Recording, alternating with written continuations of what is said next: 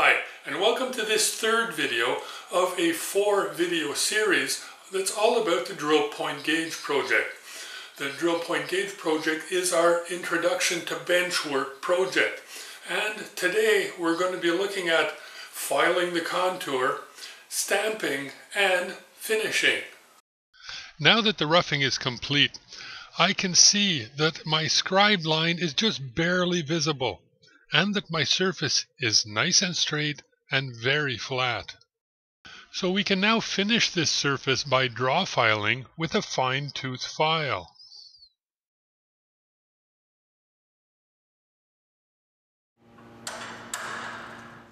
So I can install my part in a vise, and using a fine-tooth file with a back and forth movement, or if you prefer by draw filing, I'm going to come and finish this surface.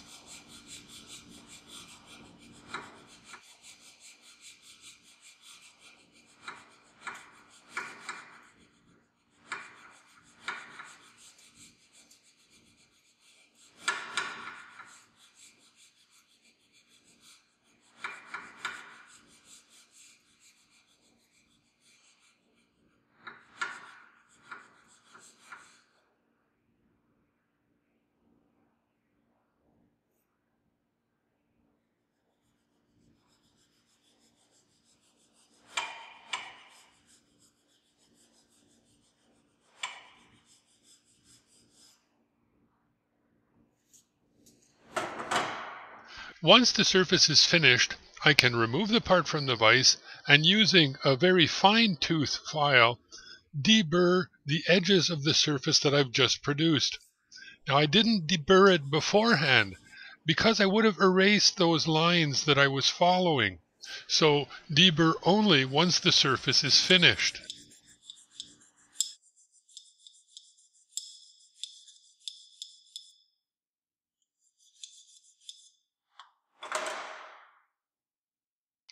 So there, that surface is complete. It's nice and straight, nice and flat, with a nice, fine, constant surface finish. We can now move on to the filing of the second surface, the 59-degree surface. We're going to cross-file for starters for roughing, and then we're going to draw file for our finishing. So pretty well the same sequence as the last surface, but this time we're going to use a protractor, because not only does the surface have to be flat and true, but it also has to be at a 59-degree angle from our first surface.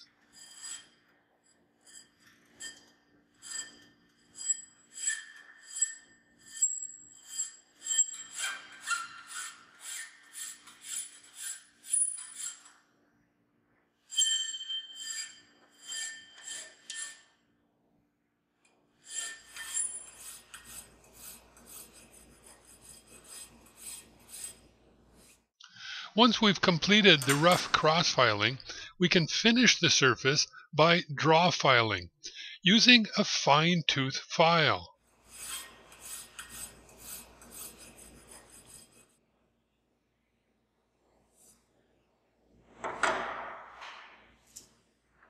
Now would be a good time to deburr the surface using a very fine-tooth file.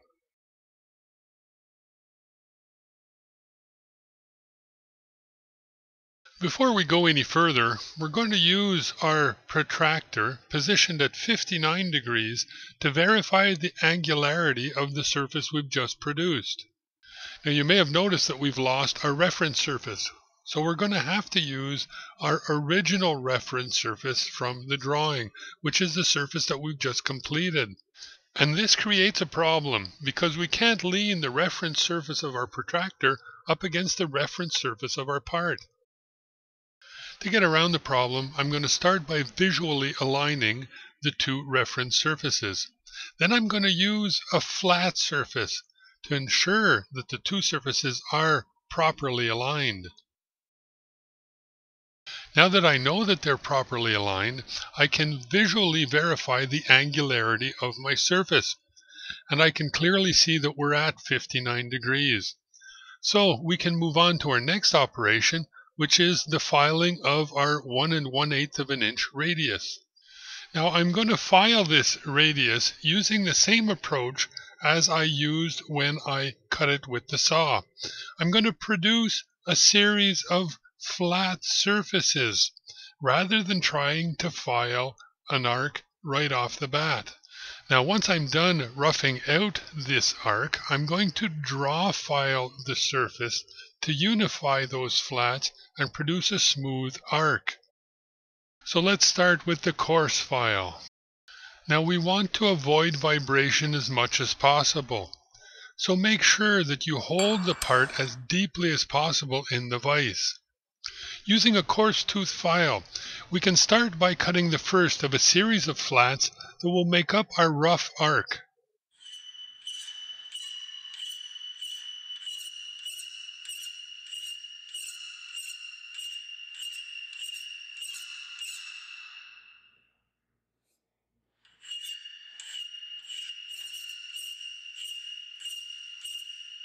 If possible, you always want to saw horizontally, so move your part rather than readjusting your movement.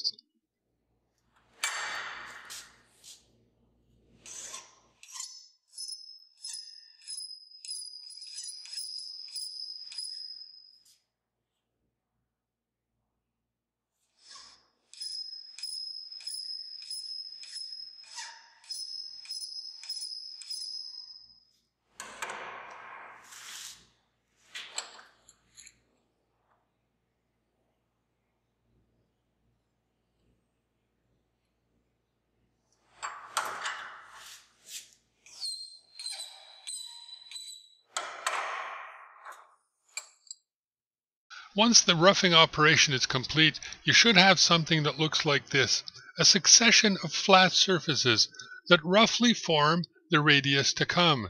Now, to unify all those flats, we're going to use a draw filing technique and a fine tooth file to really bring all those flats together and produce one uniform surface.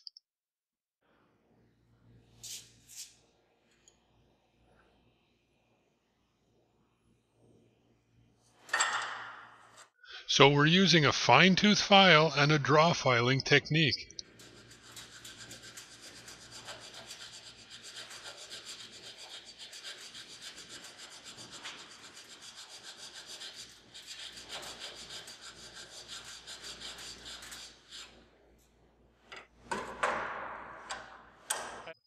You know that your finishing operation is complete when your surface looks something like this, a nice unified surface that closely hugs the scribed line.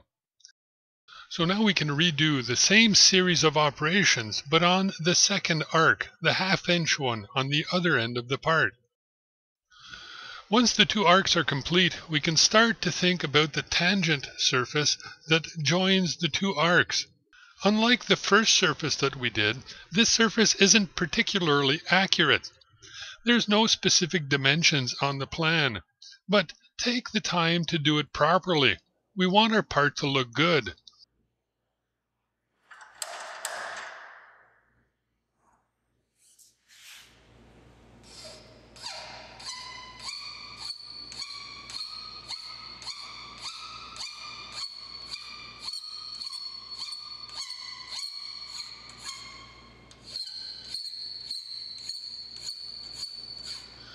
Now that we're done finishing the contour of the part, we can start to think about a rough finish of the primary surfaces, which will permit us to continue with the next series of operations, which are the identifications of the holes. And we can start with the surface that we put the layout die on. Use a shop towel to protect the back end of the project and a small piece of aluminum to shield the part from the anvil of the C-clamp that we're going to use to hold the part onto the corner of a workbench. So we can install our C-clamp. Now be very careful. We don't want to deform the part, we just want to stabilize it so that we can draw file it easily. It's important to avoid over-tightening. If you tighten too much, knowing that the workbench is slightly flexible, well, you can bend your part. You have to be very careful. So we can use our fine tooth file to just lightly draw file the surface. Remember, this is an intermediate finishing operation. We still have to punch the dimensions. Now notice that we install the part on the corner of the workbench to avoid the handle hitting the workbench.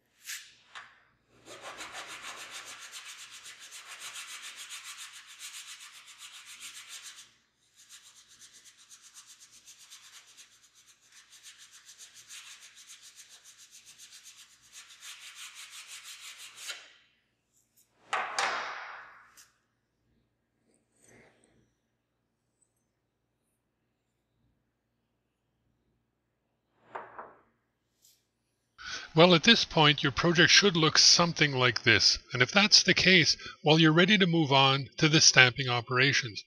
Now, we're going to stamp the size of the threaded holes on the front of the project and our names on the back.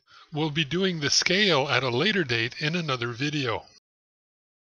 So we're at the anvil and we're ready to start punching. Now remember, on the front, we're going to identify the size of the threaded holes.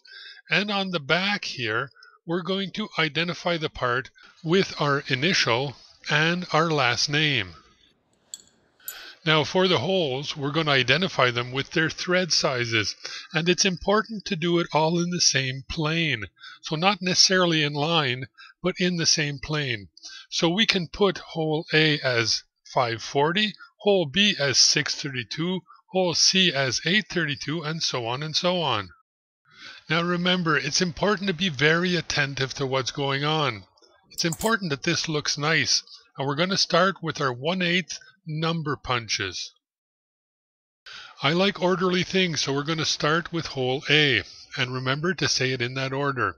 Now hole A is a 540, so we're going to stamp 5.40 with the point at mid-height of the lettering.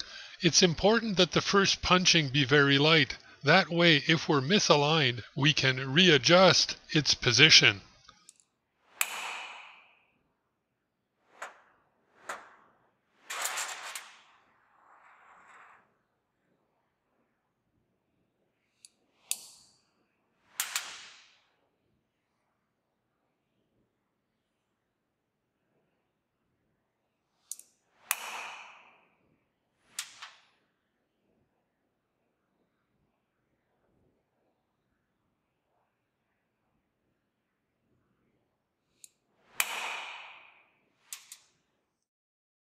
Okay, so there's 540. So let's take a closer look at that.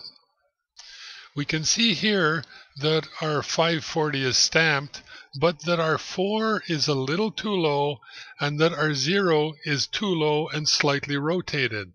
Since our first stamping was very light, it's not going to be difficult to realign those numbers without marring the part permanently.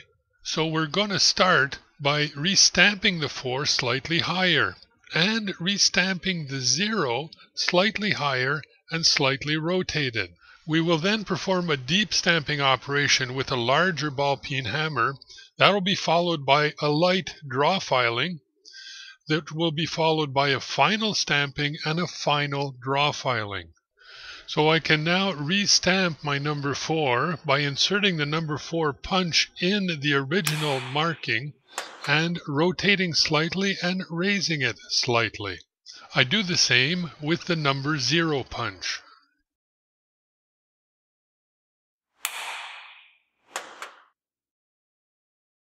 Now that my numbers are realigned, I can move on to a deeper stamping.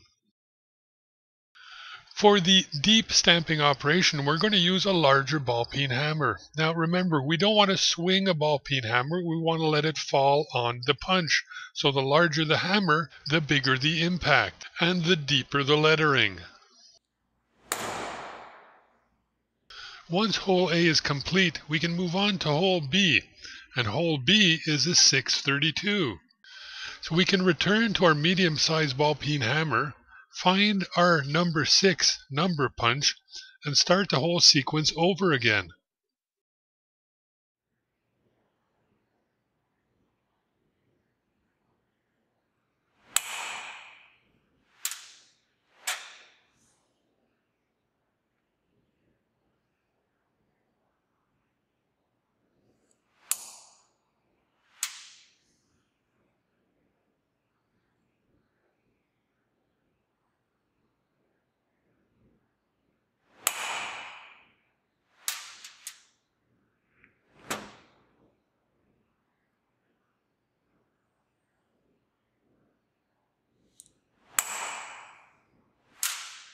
So I've lightly punched 632. So I'm going to readjust a little bit. I'm going to move my 3 slightly to the left.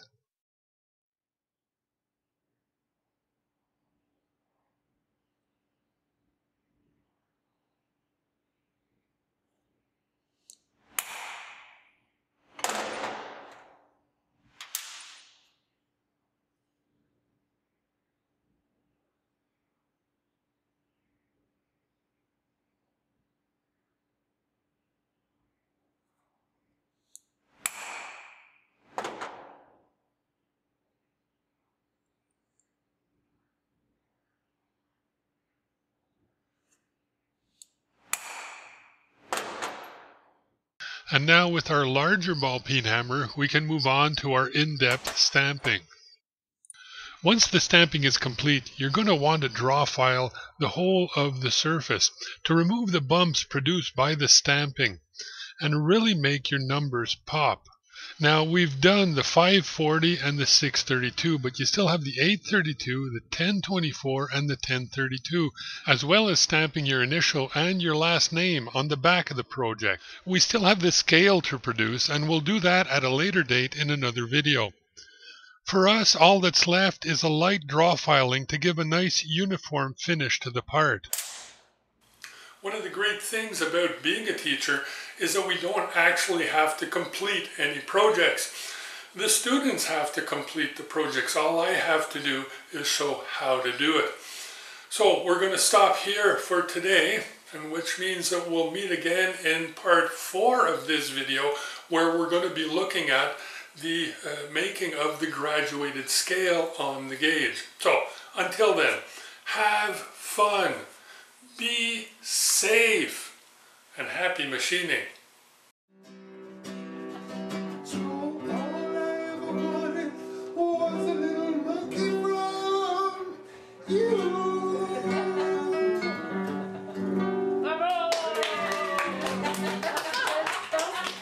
There you go.